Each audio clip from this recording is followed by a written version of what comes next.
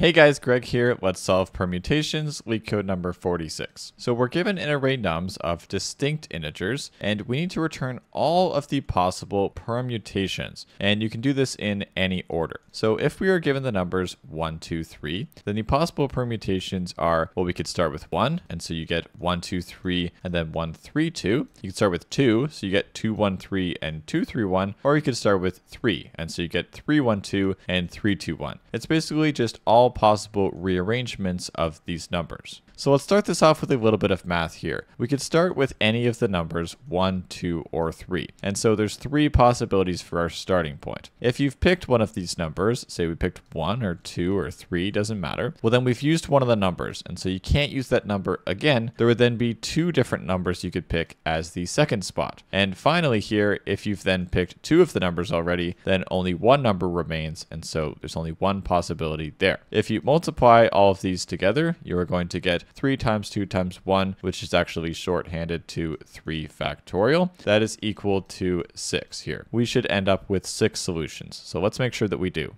Okay, so our solution starts as empty right now, and as we just said, it could start with any of the 3 numbers. So it could start with 1, so if we did that, it would have just 1. It could also start with 2, or it could start with 3 here. Okay, so this level was our starting point. Here we are now going to decide what is the second number. So if we picked 1, well then we can't pick 1 again, so it'd be either 1 and then 2, or we could have 1 and then 3. If we started with 2, it could be either 2 and then 1, or it could be 2 and then 3. And if we instead started with 3, then we could have 3 and then 1, or we could have 3 and then 2. Okay, so one last iteration of this here, and it's actually pretty simple here, because as we already showed, if you've picked 2 numbers, there's only 1 number that could be that last number. That's the only one that's left here, and so this would then turn into the solution of 1, 2, and then 3. This one would be 1, 3, and then 2, 2, then 1, and then 3. This one would be 2, and then 3, and then 1, 3, 1, 2, and this would be 3, 2, and 1. Okay, so these are all of our possible solutions here. We would then not do this anymore because we've used up all the numbers. You could basically make sure that we're at a base case here or a leaf node when the length of this array is actually equal to the length of your array here. So since their lengths are both 3, so that's how you know we're basically at a leaf node here. And as you can see here, we have 6 solutions. We also don't have any duplicates. You can verify that. And so this is the correct tree.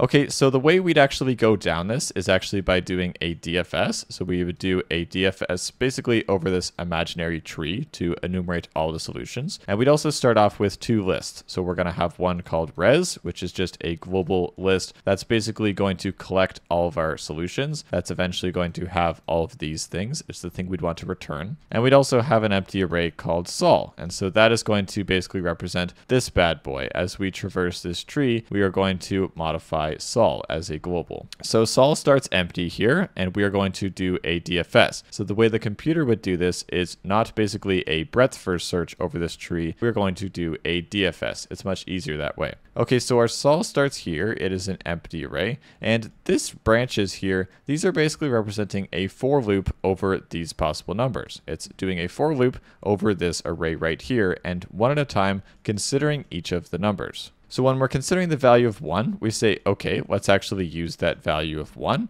And so sol needs to append that value. We say, let's temporarily use 1, and let's now continue this search. So let's go over here. We say, okay, let's append the value of 2. We do 1 more, and we append the value of 3. Boom. This is when the length of these 2 arrays are equal. And so res, which is going to store our whole list of solutions here, says, okay, well, let's actually just append over here a copy of sol. So this is solely just a copy of this array right here. And now we need to go back up here, and when we do that, we don't want 3 anymore. We need to undo the fact that we chose to use that, and so we are going to pop that last value, which is 3. Then when we go back up again, we go over here, we have to pop off the fact that we used 2, and now we are ready to go down this path, which is going to use 3. So sol says, okay, let's actually append the value of 3. We go over here, and so we append the value of 2. Boom, we hit a solution again because these two lengths are equal. Res is going to get a copy of sol, which is one of these. And we are going to go back up, which is going to pop off 2. And we're going to continue this pattern. Basically, it's going to go in this order where we traverse all of these in a traditional DFS.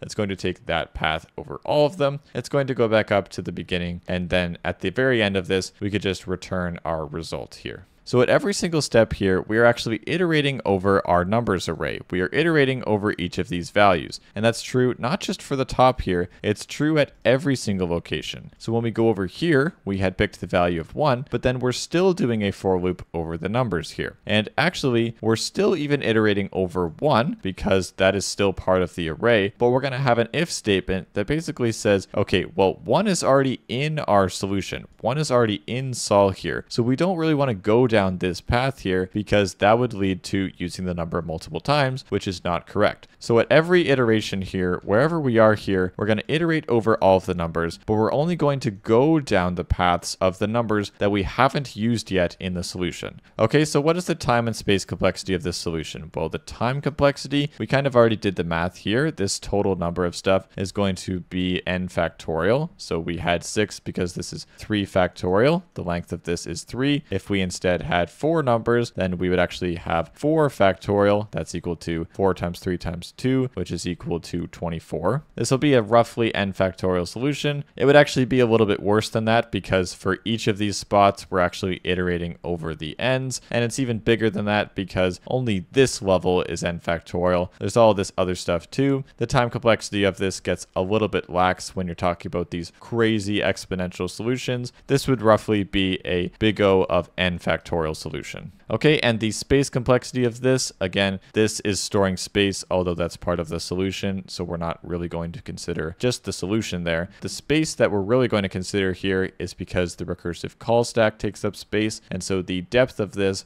could go as deep as n, because basically we're just doing n numbers going down here. So the space complexity of this would be roughly big O of n. Okay, so we'll start by getting n is equal to the length of the numbers, and we'll get an array called answer, which is going to be basically that thing we're going to return. It'll have that list of lists, and also sol, which is going to be basically a partial solution. It's going to dynamically append and pop as we move through these solutions. Okay, so we'll make a function, and I'll call it backtrack. This actually doesn't need to take any parameters at all, because we know we're at a base case if the length of our solution, I know currently it's empty, but we're going to append numbers to this down below. If the length of this solution is actually equal to n, so if we've used up all of the numbers, we know we're at a base case, and so we have a solution. We'd answer.append, so give answer basically a copy of solution, answer.append a solution copy. And again, you'd want a copy of solution because if you just passed sol, that would just be a reference to sol, and you don't want that. You want a snapshot in time of the numbers it currently is. Okay, and if we're at a base case here, we really just want to return. There's nothing else to do. Otherwise, if we are not at a base case, as we said, we want to loop over the numbers. So for each x in the nums, we want to go down the path of using that number only if x is not in sol. So if we've already used that number as part of our solution, we don't want to go down this path. We'll only use the numbers that we haven't seen so far. If we decide to use the number, we would want to do a solution.append x. So that's basically saying we want to use that number. We then want to deal with the repercussions of using that. So go down that path. That is just backtrack. So that's automatically going to go down that path. Remember, solution and answer are both globals.